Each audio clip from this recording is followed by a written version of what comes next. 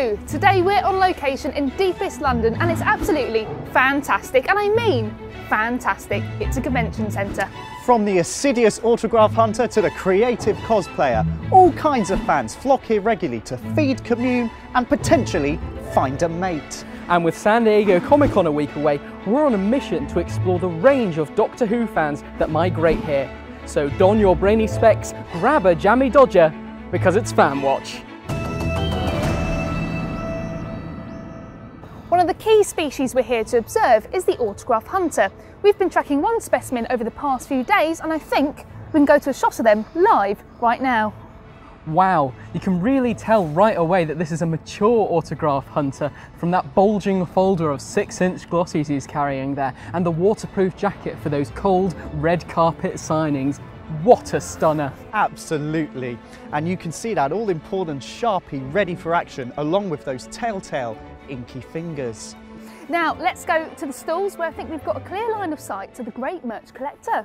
These fans own everything twice. Their nests are lined with pure merchandise, from Tom Baker underpants to an arsenal of sonic screwdrivers. They usually refer to their nests as being like their very own TARDIS, and we've caught this one right in the act of splurge purchasing. And is that an exclusive Doctor Who World Tour 2014 t-shirt I see there? The distinctive markings of a great collector. Lovely. This really is a beautiful example, and you can see he's just brought 2 copies of a Doctor Who comic, one to read and one to keep freshly ironed, I imagine. Now, our viewers have also been busy snapping away, and we've been sent some gorgeous shots of a very prevalent fan type, the common cosplayer. Cosplay fans are best distinguished by their homemade plumage, crafted from foraged cardboard or a loaned wetsuit. This breed can be recognised from up to 20 metres away by the distinct scent of poster paints and PVA glue. This flock, caught on film in Brazil by Letitia, is fantastic, featuring 2 Romanas, both Tauran and Alzarian variants, a Cheetah Planet Master and a classic 4th Doctor. Lovely. Paul has sent us this snap of a very noble draconian. Stunning stuff. And an S. Moffat of Cardiff has sent us this, a 12th Doctor in his natural habitat. Season 9-tastic. Sorry to disturb, but if we cut to our Fanwatch camera live right now, I believe we can catch a glimpse of the crested completist.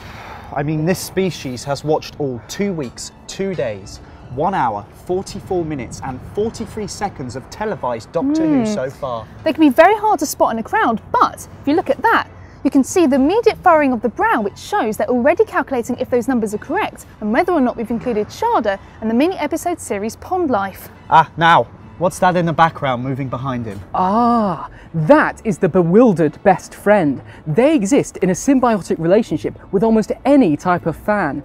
In exchange for a mutually beneficial friendship or a familial relationship, the BBF must attend conventions in tow with the fan and feign interest in the subject matter.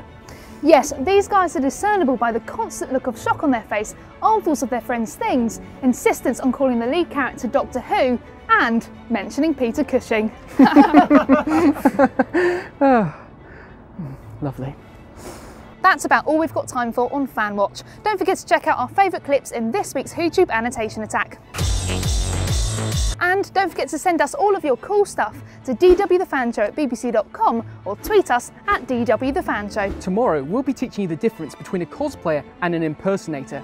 It's all in the vocalisation. And I'll be out in the field trying to track down an elusive social media fan by following their selfies and spoilers directly back to the source. Bye!